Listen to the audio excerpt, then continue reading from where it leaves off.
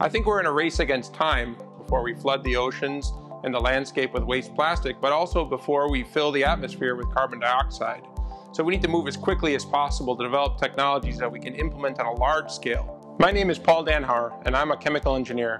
Renewable resources like grasses and trees are incredibly low cost, and there's no reason we can't manufacture all the materials we use today using the trees, grasses, and agricultural products around us. My work is to build a refinery that uses these natural products to make the chemicals and materials and energies that we use every day. With new materials that we make from biomass or renewable resources, our goal is to match the performance of fossil fuel-derived materials, but also build in things like recyclability or biodegradability so they can be long-term sustainable. So I think we could build an entirely new infrastructure of renewable materials that are both sustainable, but also drive local economies.